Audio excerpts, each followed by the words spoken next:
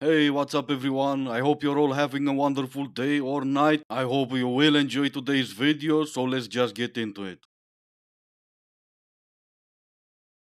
How many of you have saved somebody's reputation by not telling your side of the story? None of us. We tell the truth over here, not our side of the story.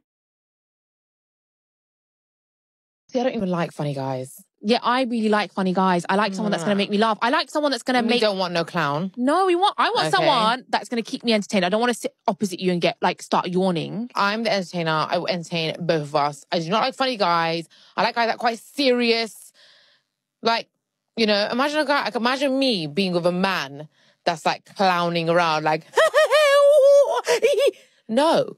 I want my guy serious. Like, No. very serious. No, not That's just me. my type. No. Don't make no jokes. I'll make the jokes. You just be serious. Alright, great, you do you. But you do understand jokes need to be funny, right? For example, I took everything you've just said as a joke. Still not funny though.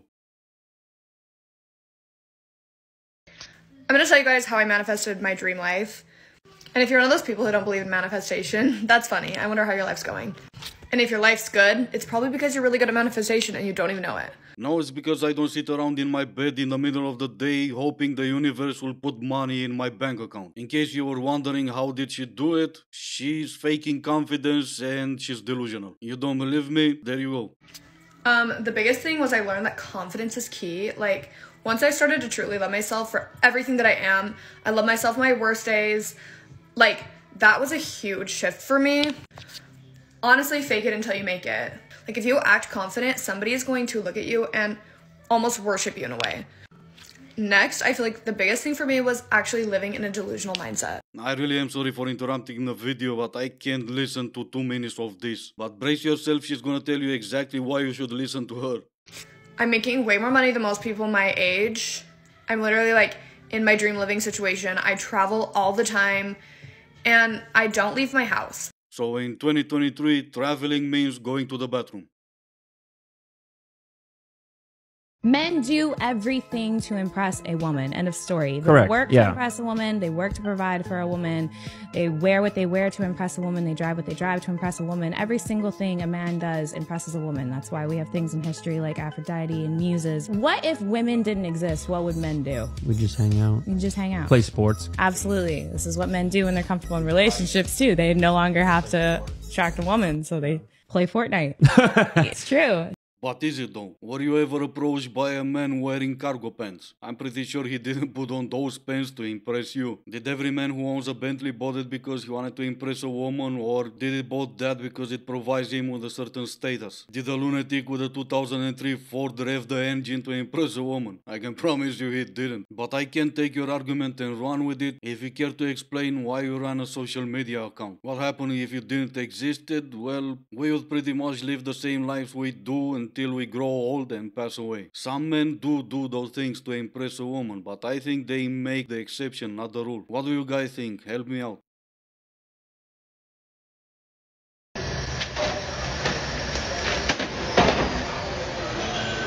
So why did my mind immediately go to a best friends to lover story? Hear me out. She likes to work out really late at night. He doesn't like her going alone, so he goes with her. Now this one night she's like, hey, I'm just gonna run on the treadmill. Feel free to go lift. And he's like, oh, I'll run with you. And she's like, you hate cardio. Why would you do this? He's like, it's fine. And she's like, okay.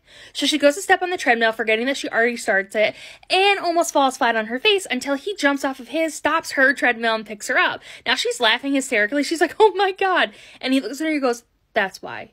And she goes, that's why what? And he goes, that's why I wanted to run next to you, so I could catch you if you fell. And she's just like, oh my God. And he leans in super close and he goes, I will always catch you if you fall. And she looks up at him, she's like, Kim? And he like lightly dusts his lips over hers and she's like, what was that? And he goes, go finish your workout and we'll talk about it later tonight. And then he winks. And this is how romantic comedies ruined your brain if you needed another proof. Maybe switch to sci-fi or even cartoons from time to time. Men are seriously out here wondering why women are so tired of dating. Here's why. Matched with this guy on Bumble earlier this week. Conversation's going great. We're talking about things that we've healed from, things we're looking for in relationships, things we have in common. So the time comes for him to ask me on a date, and I say yes. Let me add, in the meantime, This man asked me my first date rules, one of them being we meet in public. So flash forward to today, date day. He sends me a text that says, send me your address, I'll pick you up at 8:30. To which I, of course, respond, I would feel better if we met at the restaurant. To which I get this. Ready? I'm going to be honest here, Kelsey. It's a red flag for me if a woman is this afraid. I understand needing to be cautious and safe on a dating app, but I definitely feel as though I have presented myself as a gentleman and not a creep. So it kind of does show me a level of trust issues and not being able to let things go. So with that, I think I'd like to forego our date. I sincerely hope you find what you're looking for because you are a great person. To which I respond with this. Respectfully, we're still messaging on the app. We haven't exchanged numbers. We haven't video chatted. Women have literally been in situations like this, even when men present themselves as gentlemen. I do not know a single woman who has allowed themselves to be picked up by a man they have never met without those things happening first. Wanting to meet there had absolutely nothing to do with trust and everything to do with safety. It's too bad that that's not something that can be respected. And I'm the red flag. You all wonder why we're tired. Do better. Yes, you are, at least for him, and no, he doesn't need to do better. And no, not even for a second did I ask myself why are women tired of dating. Considering your own safety is one thing, living with a victim mentality is a completely different thing. He didn't ask for your phone number and you didn't ask for his. What stopped you? And if he was one of those bad guys, you meeting him in public, it's not gonna make a difference. If you're so concerned for your safety, ask for his full name, his phone number. You can find him online at any time because you can find everything online these days. Make sure he is who he says he is, and before you even agree to go on a date with him, let him know from before that all your friends and your family knows who you're gonna go out with. And if you still feel like you don't know him well enough to trust him, then don't agree to go on a date with him. At least not until you do.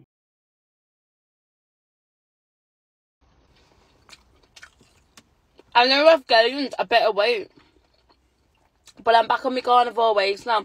And you're going to see me. I'm going to be switching these kebabs for abs, okay? So just give me a week.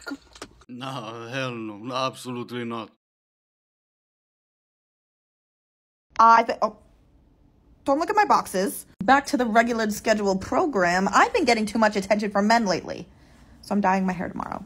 A color that will make the men all go bye, bye, bye, skedaddle. Stay tuned. I'm gonna guess blue, but I think you're worrying too much. Men do all kind of crazy, and even with blue hair or not, they'll still do you. Not to mention just one click and the lights go off, and they'll be long gone before the lights come back on. It's literally so chic to have an ex-husband, like... Could be you. But, like, I don't want it to be. Like, I do wish I just had married someone before Ben, like some loser. First. Because I don't want to divorce Ben. I love Ben, but, like, I kind of want an ex-husband. Like, it's kind of like a Birkin. Like, it's a fabulous accessory. You know what you could do, which could even be more fabulous, if you divorce Ben and then remarry him? It's like very Elizabeth But Taylor. I'm not a divorcee then. I yearn for, like, a sexy, mysterious past. And then, like, I'm in France, like, you know, on vacation, and I run into my ex-husband. I could just, you know, turn to my Parisian friends when they ask who that is. I say, it's my ex-husband, you know? But I just feel like there are actually a lot of people, perhaps listening to the show, who are divorced, and it's like they feel like it's a scarlet letter. And I'm here to tell you, like, it's fabulous. It's fabulous. It's chic. I don't know why, like, when I think of, like, my ex-husband, like, I think of, like, skinny girls chain smoking cigarettes with big Birkin bags that, like, they beat up because they have so many Birkin bags, they don't need to, like, treat them well. Yeah, and when you say it like that, instead of talking about, like, your ex, be like, my ex-husband. Yeah, like, oh, who's that over there? Oh, that's my ex-husband and his new wife. Yeah. Just say it like that. It changes everything. Like, life is all about perspective. So you could either see an ex-husband as, like, this mistake or regret, or you could see it as this accessory. And I'm telling you, if you look at divorce as, like, an accessory and just kind of like a fun fact on the resume of your life, I don't think you'll regret it. That's beautiful, Claudia. Thank you. I would give Ben just one more year. And just in case Ben was listening to his wife on this podcast, you better start hiding some money you're about to be taken for everything you've got. At least now we know why so many women file for divorce. It's chic to have an ex-husband. Do you believe in dinosaurs? Like, do you think dinosaurs were real and existed? Or do you think they were methodical creatures? I don't know. Part of me likes to think that there was, but part of me likes to also not think that there was because it freaks me out. Tyrannosaurus rexes were the ones that flew, right? No. Tyrannosaurus rex are the massive ones with the little hands, right? That's a T-Rex. Pterodactyl. Pterodactyl. And then what? They all just went extinct? The meteor. Got them all? Got them all. But dinosaurs don't if you're a reptile, you don't have to have sex to reproduce, you just lay eggs. No, you do have sex. Oh, right? How would that... It's like a penguin, right? They lay eggs. They went extinct because they stopped reproducing, but I guess there was a meteor. I didn't know that part. You didn't? Wait, No. Alex. Did you? Serious? Yes, that's like basic 3rd grade history. I've never heard that. The Big Bang? No, not the Big Bang! Wait, I thought the Big Bang was the meteor that No, killed the Big Bang is dinosaurs. the creation of the universe. Oh. Okay then. I'm gonna go drink now.